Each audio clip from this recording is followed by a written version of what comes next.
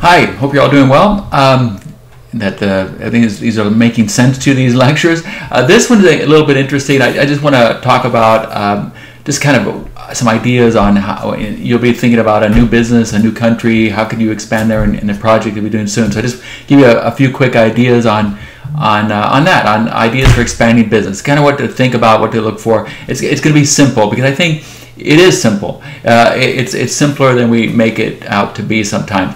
The hard part is the funding, the actually doing it. But getting an idea for a business and thinking about what are the important things to address are not as hard as we sometimes make it out to be. The technical elements of implementation, development, growth, building, those things are harder. But the idea is not always as difficult as we make it out to be. So let's look at that really quickly. Please do pull up the slides on ideas for expanding business, and we'll look at those as we go along with this. First, I want to say that when we look at slide 2 there, that this is really a key focus on for a key driver for business success. It's very simple. You're in a company, and that your company has certain strengths, weaknesses, opportunities, threats, etc. You have a certain dynamic, but basically, what are your company's strengths, and what is the passion, and what is the awareness of who and what you are, etc. But basically, look at just passion and strengths. If you are trying to build a new business in a new country, is that in line with the strengths that your company has? Do they have what it takes to do that? Is there a track record? Is there a history? Is there proof of commitment in terms of investment, management, focus, etc.? That's where the strengths lie. And then is there a passion for it? Do you really want to do it? Is it because it's not going to be easy? Is there corporate passion? Is there individual passion? Is there a desire? You put those two things together. Is there a true desire to do it? Because if you kind of do it halfway, it's not going to work. And do you have the strengths and resources and capacity based on a history, track record, etc., to get it done? And then you want to figure out, what do other people care about? In other words, what will they buy? What will they pay for? And where those things come into overlap and where there's a convergence there, that's where you want to be. In other words, you want your company's strengths, the passion, the commitment to match what people want to buy. It sounds simple, but a lot of times people will do something different. They know what they want to do, they know what they want to sell, and they know what they can sell, they know what they're strong, they think that's enough. And then on the other side, people just don't want to buy it. On the other hand, people want something, there's a demand, the company isn't really set up to address that demand, so they try to address a different demand, hoping for whatever that is going to be successful. You want to be as sure as you possibly can be that what your company can, will, and wants to do is the same thing that people can, will, and want to buy. It sounds simple, but it is. But that's something to really focus on. The next slide there is just basically the strengths, passion, business drivers plus the usefulness equals success. You want to it's very similar to the last slide. Basically, you want to take what your company can do well, what they've proven they can do well, what there's a real passion for, and understanding the business drivers. Business drivers are basically the kind of things that if you flick a switch here, it happens here. They're the things that make it happen. A company will when we've seen that in a business viability assessment previously in the first couple lectures, and we'll go back to that for your project. But basically, it's vital that a company understands who and what they are strength-wise, they have a passion for it, and they understand the things that make the business work. It can be price, location, quality, style, any number of things, but those things have to be well understood. Then you have to be sure it's useful to your buyer, and that will usually lead to success. So you think about what's your product or service, what you want to sell, are people willing to pay for it, and then how are you going to get paid? And this is it becomes increasingly important as you move outside the United States, is that how do you get paid? How is the money paid? How is the actual mechanism for getting paid? How do you account for that revenue in a foreign location? How is it distributed locally? How do you repatriate an income? And how do you reinvest earnings? There are other elements too, but basically you want to know how are these people, how my product, how do people pay for it? And then how do I ever get that money? And through what accounting process does it have to pass through in order for us to achieve that? And again, how can you invest it, etc. That's again, it seems simple, and it is, but those are the vital things to think about. When you think about how to come up with a business idea, where do business ideas come from, and a lot of times in a big company, in a smaller company, it's one thing, and individually, it's another thing. But in a big company, there are a couple things that happen. It can be your overall company mission and vision. That's basically established. It's something you see that our company expands. We grow. We do this, and so sometimes you think, well, it's easy to see why we're expanding into this market because we always do. We've expanded other markets, and that's the way this company works. Sometimes it's brand new, and you don't have that to rely on.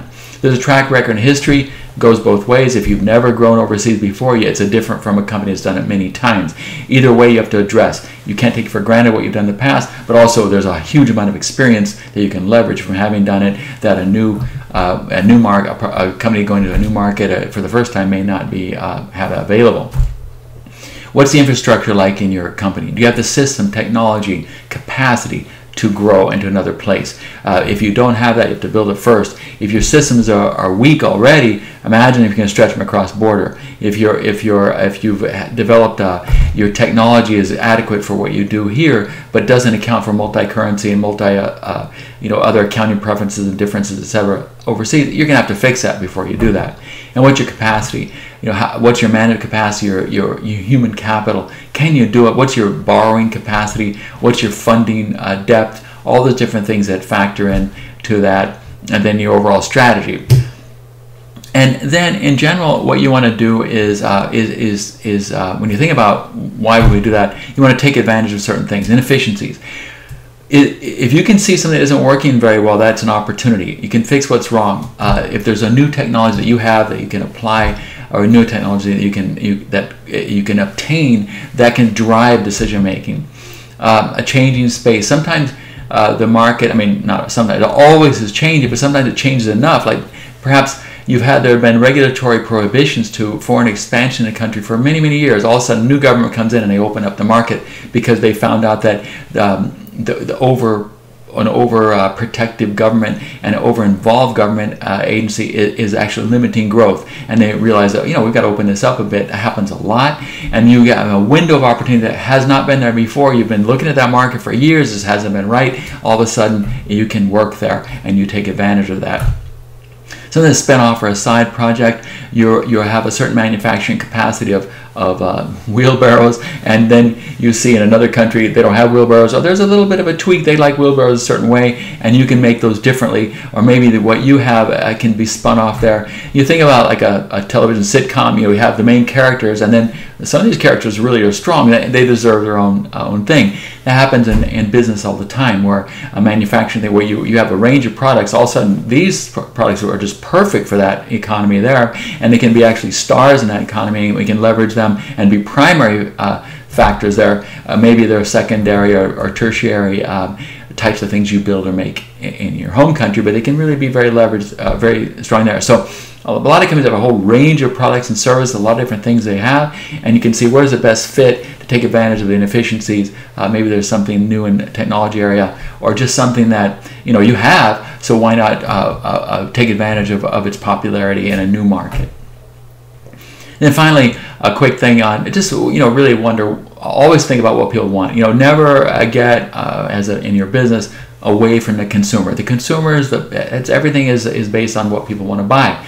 You can sell, you can develop, you can do all kinds of stuff, but if people don't want to buy it, you really have an issue. So even the biggest company in the world, when it gets right down to it, you have to think about what do people want, what do the buyers want, and people want love, they want money, acceptance, free time, and other things you may think about, and they want less stress, conflict, hassle, uncertainty, and other things. But it can be, and it can be, you can apply fashion that way, you can apply cars, you can apply washing machines.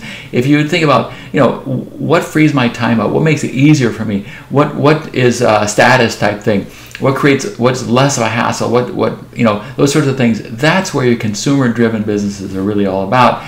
And you think about, is it really all about the value, helping people? And a lot of times it is. And so what I wanted to emphasize, I'm not saying this is for every single thing, but you don't want to get away from that.